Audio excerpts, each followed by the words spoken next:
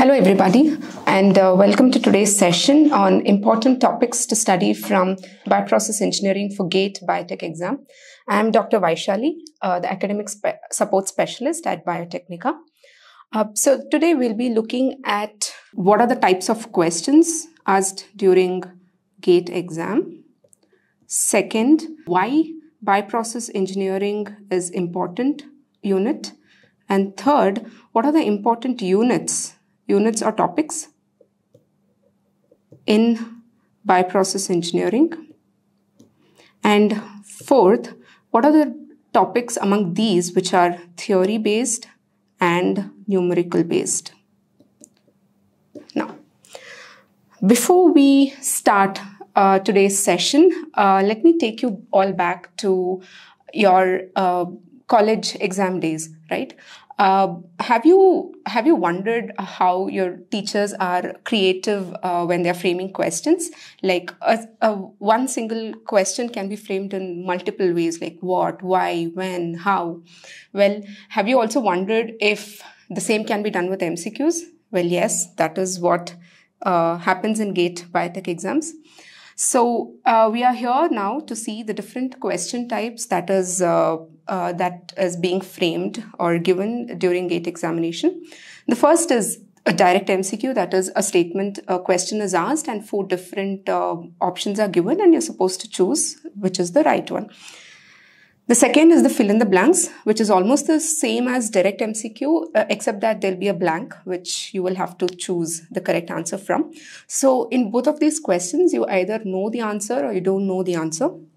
But in the third, that is the match the following, right? So in match the following, you basically have, so it gets tricky. So what happens is, for example, you have, they have given you 4 enzymes and they have given 4 functions of these enzymes and you're supposed to match all of these.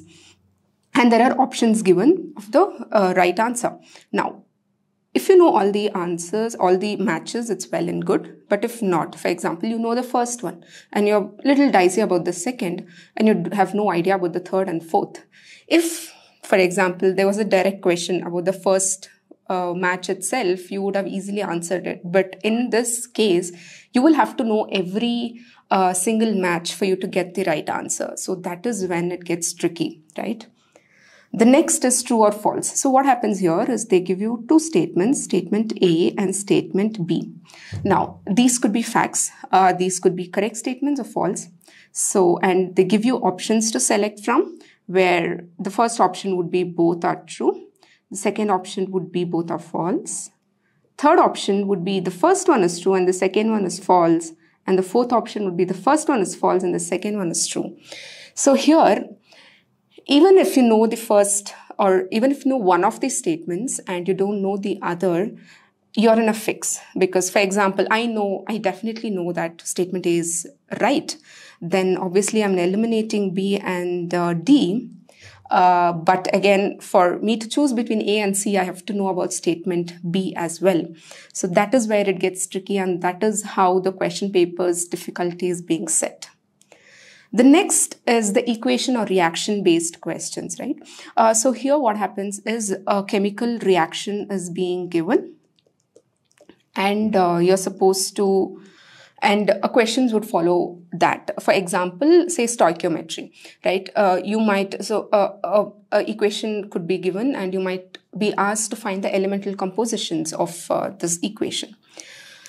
Now, the next one is numericals. Now, why does numerical get tricky? So it is mainly because of the time that it takes, right? You might know the formula, you might know how to solve it, but the question is you have to solve it and it obviously takes time. So this is where, this is how the numericals get tricky in when you're giving a competitive exam, right?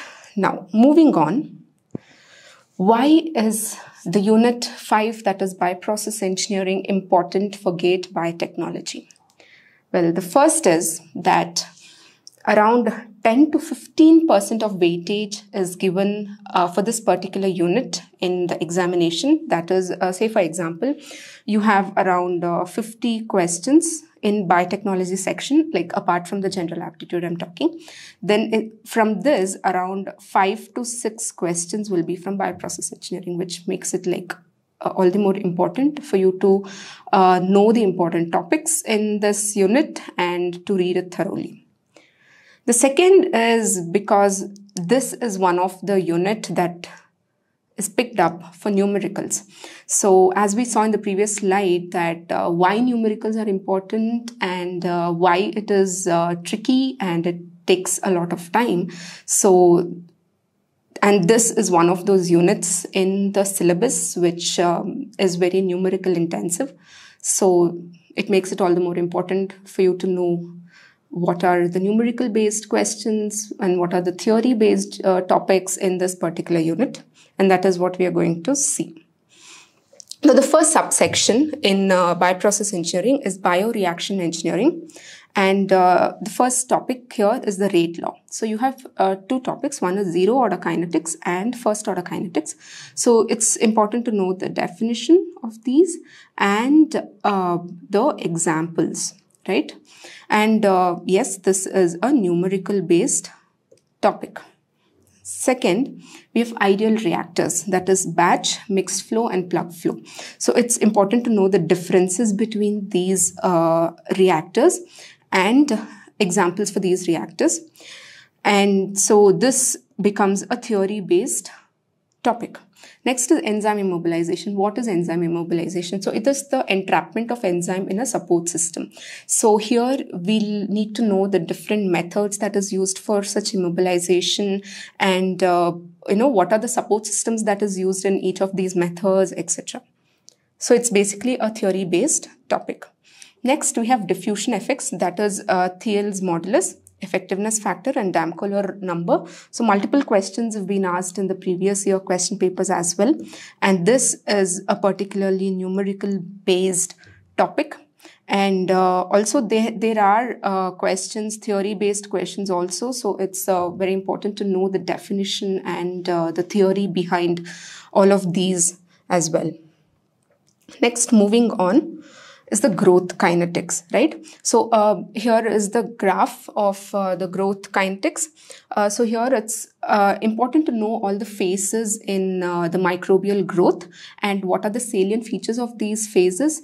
And so what is the equation of growth kinetics? So this is what is important when it comes. So, and this is again mostly a theory based topic. Next is structured and unstructured model. So even from this topic, questions have been asked in previous years, and this could be both theoretical as well as numerical questions. Moving on is batch, fed batch, and continuous systems. So the definitions and the differences between these systems are to be learnt. For example, batch is when the inflow is given all at once and the process is taken place and then outflow is taken all at once. And the continuous system is where the inflow is happening and the process, the production is also happening, and as and when the product is being finished, it's also extracted at the same time. So it's a whole continuous process. Fed batch is again a mixture of both batch as well as continuous system. So these differences are to be known. And next is scaling up. So scaling up here is a numerical based topic. So here what we need to learn is how a system can be upgraded from, say, a lab scale to a industrial scale, or even inside industry itself from a smaller setup to a larger setup. So in such cases, we need to know what is the investment that's necessary, what is the profit that can be acquired when such investments are made. So such calculations are important when it comes to scaling up. Okay, moving on to the next subsection, that is upstream and downstream processing. So this particular topic is a technique intensive topic. So here you need to know what are the methods, what are the principles behind each of these methods, and what are the advantages, disadvantages, the salient features, properties. So these are how the unit of this subsection goes. First here is sterilization of air and media.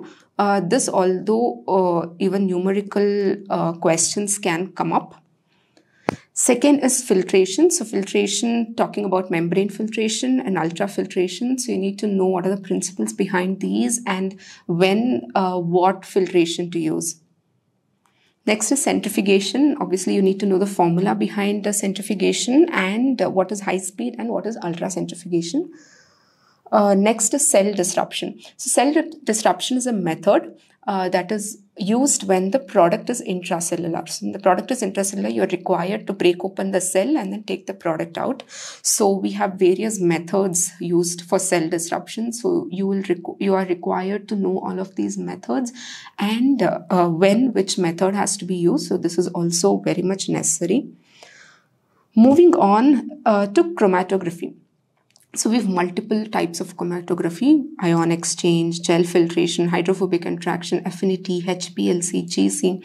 So all of these are different types of chromatography used during different systems, right? So you need to know when, what has to be used, what are the principles behind each of these chromatography procedures, and what are the advantages, disadvantages, what is the stationary phase used, what is the mobile phase used in each of these techniques. So these are what is important, and it is a theory-based topic again.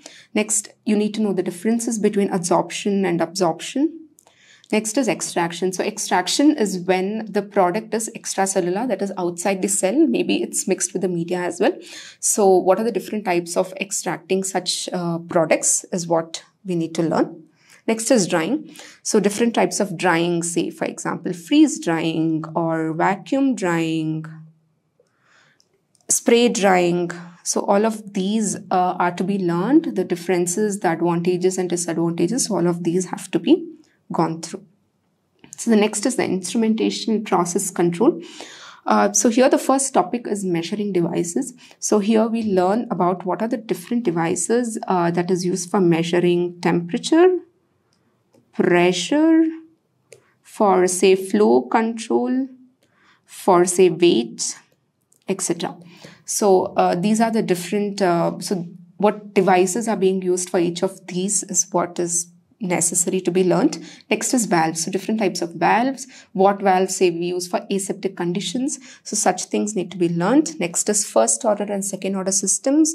Then feedback and feed forward control. Speaking of controllers, the types of controllers, right? That is proportional, integral, and derivative. So these different types of controller are to be learned. This is mostly, again, a theory-based subsection. So with this, we come to the end of the important topics to be studied for the GATE Biotech, especially for Unit 5 Bioprocess Engineering. Now, which of these topics do you feel is very intensive? Let us know in the comment section below. Thank you so much.